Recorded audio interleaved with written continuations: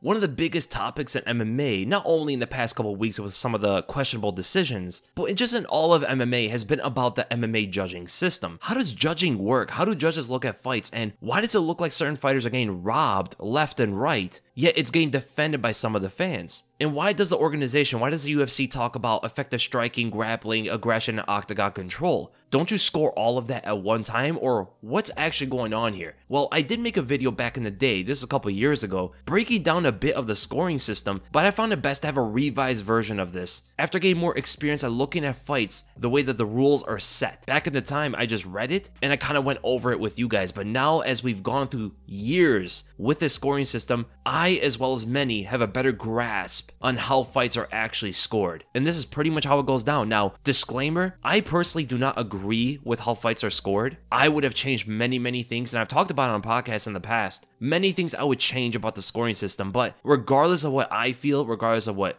you feel or we all feel the judging should be like, they are concrete. There are a set of rules for scoring fights that regardless of what we feel like, we need to score it by, or at least the judges need to score it by. We should understand it if we're going to be talking about it. Because it does seem like a lot of people have a point of contention. They disagree with many fights the way they're scored, but when they talk about it, I normally see, like over 50% of the time, most are scoring fights incorrectly. For an example, shout out to Laura Sanko on Twitter, where she posted a question to see how many people actually know how to score fights. And the numbers are pretty staggering, with over 24,000 votes on that poll, where she asked the fans if fighter A takes fighter B down with a high crotch, lifts him up, slams him down, but fighter B gets immediately up, fighter B takes fighter A down with a body trip and controls fighter A on the ground for 2 minutes, literally nothing else happens in the round, who wins? With nearly 27,000 votes, 78% said that fighter B should win by tripping fighter A to the ground and doing nothing but controlling them for 2 minutes.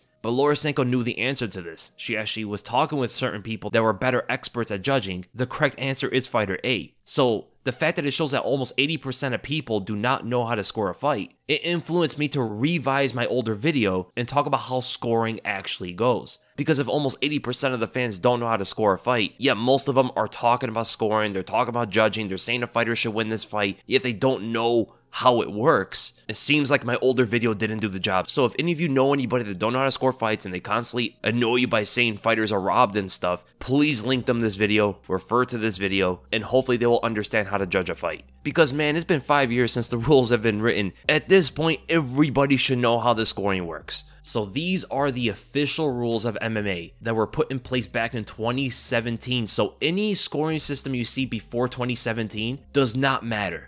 They're irrelevant, they don't exist anymore. Now, the judging system is scored by a 10-point must system. Usually, points do not go lower than 7, with a maximum of 10. And there is a possibility to score around 10-10, but this is nearly impossible to ever do, and you're gonna see why. But first, here is the most important thing about the judging system. They don't make it complicated, it's actually very simple to read. It's basically going to tell you that the rules are based on a supremacy order, or judged individually, not all together. Effective striking, aggression, octagon control are not judged together. You have to go one by one. And the number one thing you look at before you look at anything else is effective striking and grappling. That is literally the only thing you're going to look at. If the impact of the striking and grappling is exactly the same, which is almost impossible to ever happen, then you get off of striking and grappling and you go to aggression. Who had the better aggression? If that is 100% equal, which is even closer to impossible, then you get off of aggression and you go to octagon control, which is going to talk about position control, cage control, all that stuff. If effective striking and grappling is not 100% equal,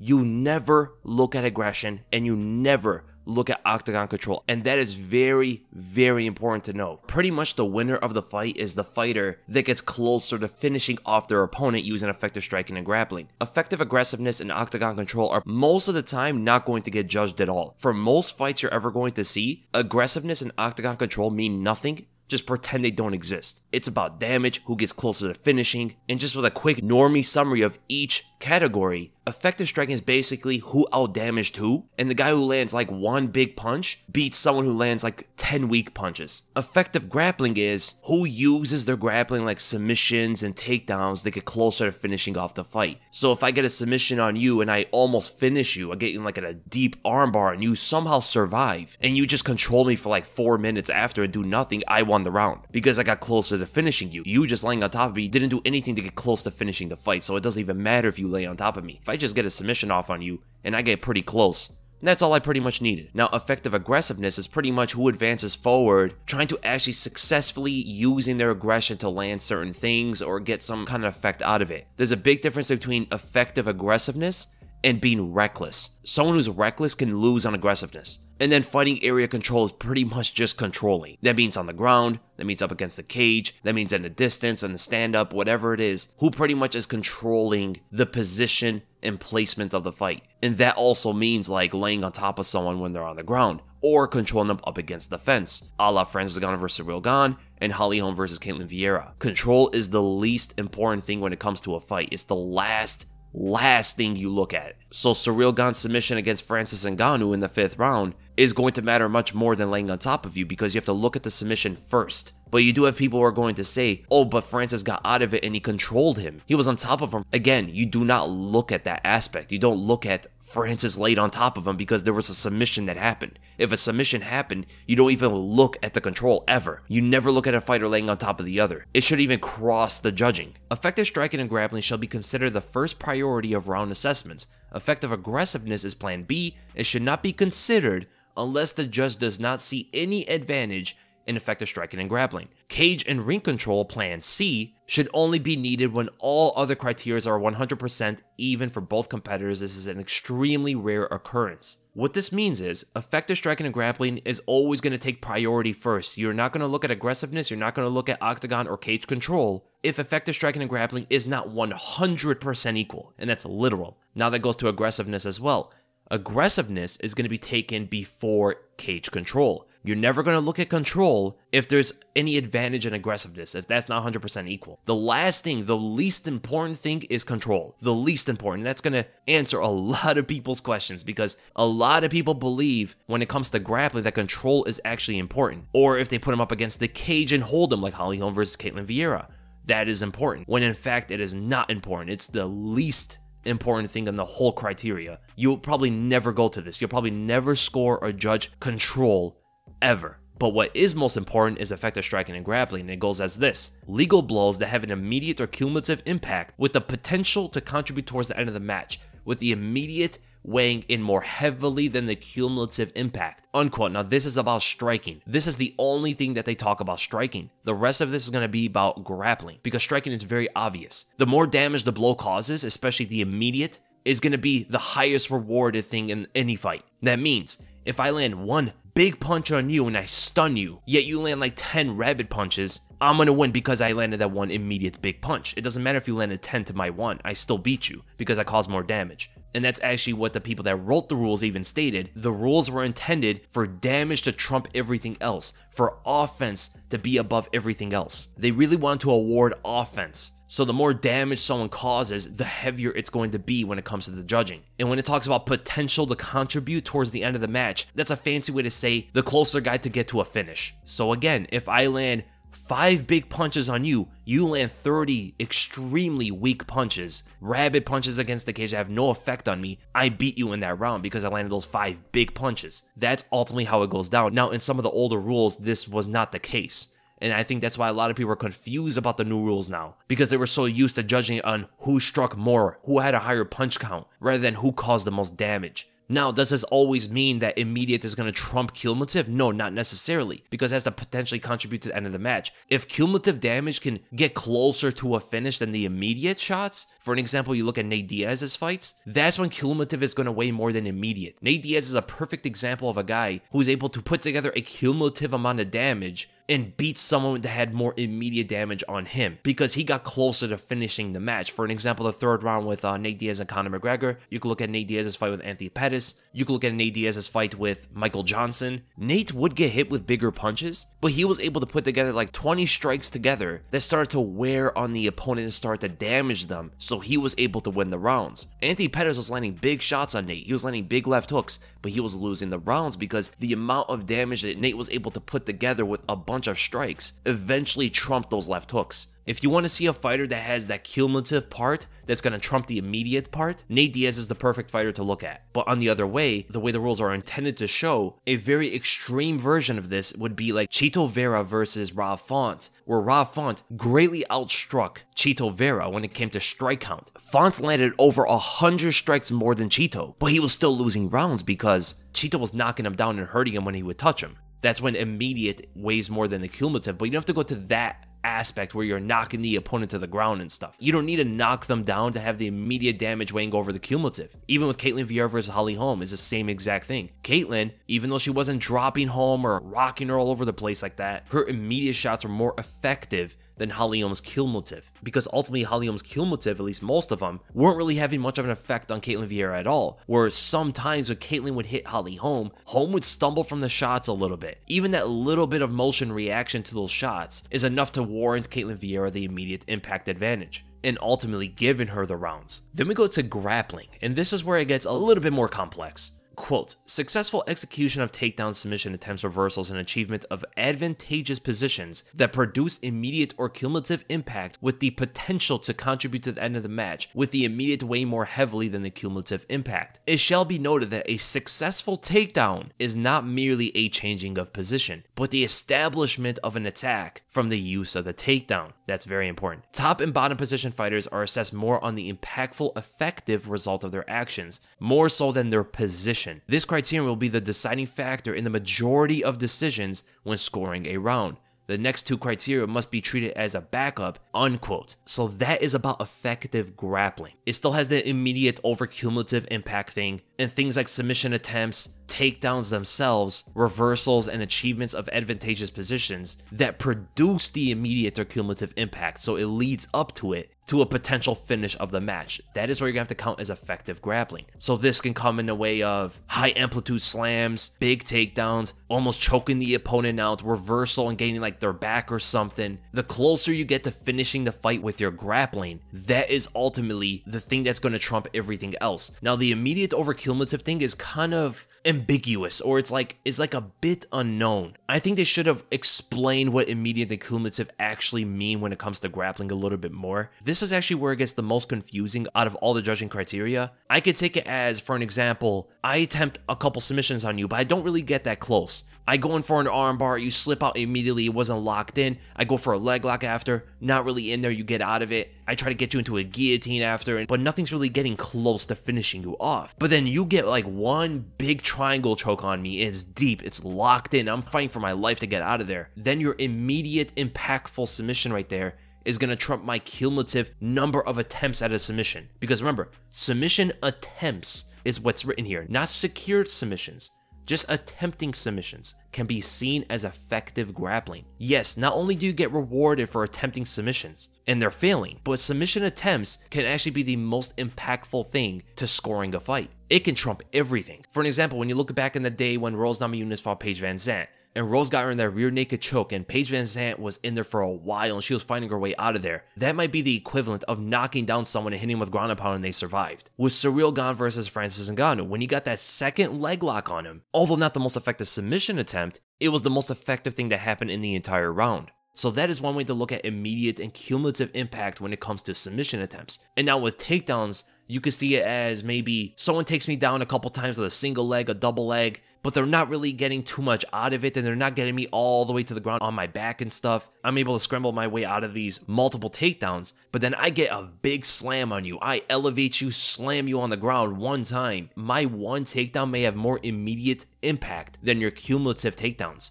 So it's not just taking somebody down, it's actually how you take them down as well. Daniel Cormier's takedowns back in the day where he would pick people up and slam them and stuff, those are some of the most impactful takedowns that you can ever get on somebody. That would be counted as effective grappling, so you can kind of get the gist of this. Now, when it talks about, it shall be noted that a successful takedown is not merely a change of position, but the establishment of an attack from the use of the takedown. Now, this is important because that is the definition of a takedown when it comes to MMA. It's not merely taking somebody down, but you have to establish some kind of attack from the takedown for it to be a takedown. It could be quite confusing, but the way it's written is very simple. And that part I don't like. I think they should have detailed this a little bit more. They should bring in examples. They should have done a lot of things on that because not even the judges, it seems, know what takedowns actually are. I've gone through this in the past. I mean, there were multiple takedowns throughout the time that were not getting countered or rewarded, but they were very similar to other takedowns that happened before and after, and those will get rewarded and counted. The takedown part can be very confusing because what is an attack necessarily? Does that mean any attack? Does that mean if I punch you in the face after taking you down, this counts?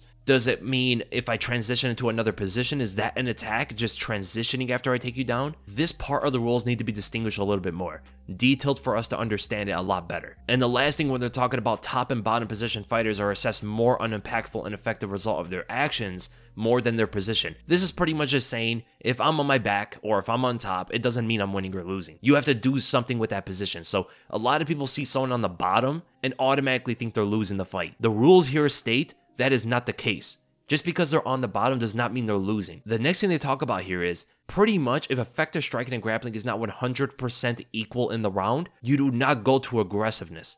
If it is 100% equal, and they mean 100% equal to the naked eye when they're judging, then you go to effective aggressiveness. This is the main reason why we don't get 10-10 rounds. That part right there. Because they made it in a way where scoring around a draw is not necessary. They don't want that to happen. And it's nearly impossible to ever do. How many rounds can we count over the past couple of years that should have been 10-10 rounds? A lot of them, man. But the way the rules are written, it's pretty much impossible. And think about that, how hard it is to actually score aggressiveness because striking and grappling is never going to be equal. So how are you ever going to get to control? It's never going to happen. Now, if some way striking and grappling is 100% equal, now we'll look at effective aggressiveness, even though we probably never have to do this. Aggressively making attempts to finish the fight. The key term is effective. Chasing after an opponent with no effective result or impact should not render in the judge's assessments. Unquote. Pretty simple. Not just running forward. If you're actually attempting to finish the fight and let's say you're hitting the opponent using your aggression, instead of just running forward and getting tagged yourself, then you are winning the round according to aggressiveness. So for an example, with Israel Adesanya, a lot of his opponents do not have effective aggressiveness, even though he's the one backing up in a lot of fights, or Wonderboy Thompson. He's backing up in a lot of fights, but a lot of his opponents are not having effective aggressiveness because they're running into shots, they're not getting anything out of it, they're just being reckless instead of using effective aggressiveness. And that is the biggest difference there. Now, if somehow even aggressiveness is 100% equal between the two fighters, then you go to octagon control, or as they say, fighting area control, which is, quote,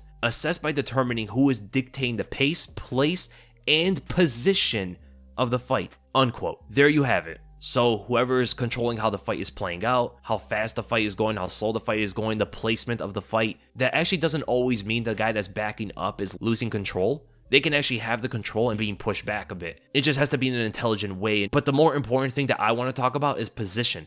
Because of how vaguely position is written out here, I mean, look how short that definition is of octagon control. This also means when it comes to the ground, if I am simply laying on top of you and doing nothing, it is not getting scored because that is dictating the position. Dictating the position is what, for an example, Holly Holm did against Caitlin Vieira, held her up against the cage. According to the rules, it's the least important thing when it comes to judging and probably will never be scored ever. Go back and when you look at Francis Ngannou versus Ciryl Gane. Francis Ngannou just held him down in that 5th round and did nothing. And because of the submission attempts and all that stuff from Ciryl Gane, Gane should have won that 5th round. When you look at Corey Sandhagen versus TJ Dillashaw, TJ had more control with his grappling, but ultimately didn't do much with it. It should not have been scored at all. So as we see right here, when it comes to scoring a fight based on the criteria, effective striking and grappling, effective aggressiveness, and fighting area control, over 90% of the time, you're probably never going to score aggressiveness. Nearly 100% of the time, you're never going to score fighting area control. So forget about control, forget about dictating pace, place, and position. That is never going to even matter. So moving on forward,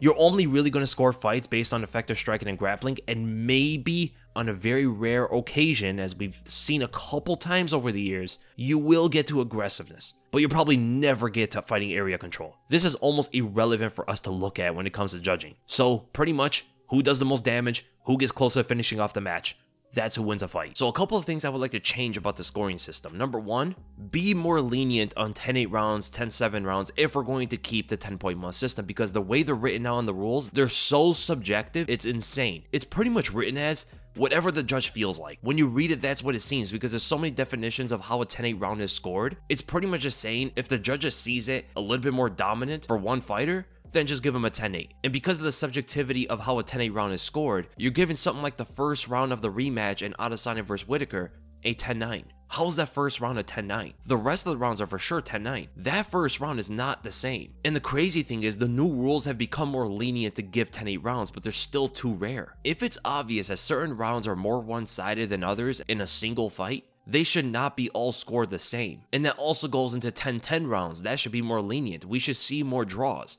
Too many rounds are getting scored based on how impossible it is to score things a draw that we're not seeing them when they're necessary. There's too many rounds that should have been 10-10s. I would also like to see them scoring fights as a whole and not round by round. If we were to score fights as a whole, Max Holloway would have beaten Volkanovski in their second fight. But because it was round by round, Holloway had the most impactful first two rounds. They should not have been scored the same as the rest of the three that went to Volkanovski, but even though Volk was not as effective in those last 3 rounds as Holloway was for the first 2, because it was scored round by round, you give Volkanovski 3 rounds, which is not right. So a way to solve that is be more lenient with 10-8s. Those first 2 rounds could have been 10-8 for Holloway, and then the rest are 10-9. Holloway still wins the fight. Or you score the fight as a whole. What happened in the beginning of the fight, the first 2 rounds, were more effective than what Volkanovski did for the rest of the 3. And I know what everybody wants to talk about, the whole open scoring thing. I don't know about open scoring because there's pros and cons with it. Open scoring is not going to solve every issue, but it will solve some while creating others. For an example, if there is open scoring, if a fighter knows that he won the first 3 rounds of a 5-round fight, he might go and coast, even risking losing the next 2 knowing that he's going to win the fight. So he might just not do much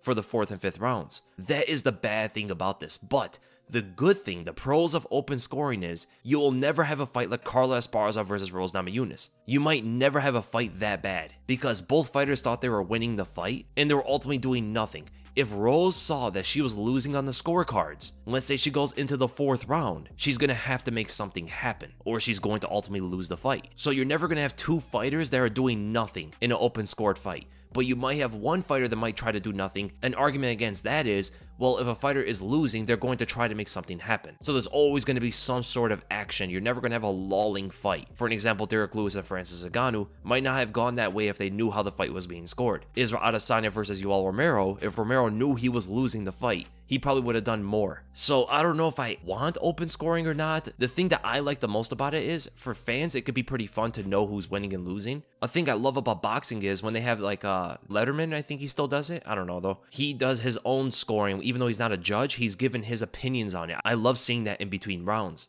Now, an interesting dynamic about scoring is a point pool. Pretty much certain shots count for a certain amount of points. And it's not based on like a 10-point must system necessarily. It's more focused on how many points a fighter is able to accumulate over a fight. That could be pretty interesting, but the subjectivity on a method like that would be so crazy that you're going to need people that know how to fight or people that know how powerful a punch is and whatnot to score fights. You could not have just regular judges that don't know much about fighting to do that. So that is ultimately how you score fights, and some things I would change. It seems like there's nothing that would make a perfect system. There's always gonna be pros and cons with everything, but it is best to look at some of the more regional organizations and how they're scoring fights because they do experiment with different things. And again, if someone is annoying you about judging and saying, oh, this fighter is robbed, that fighter is robbed, please show them this video.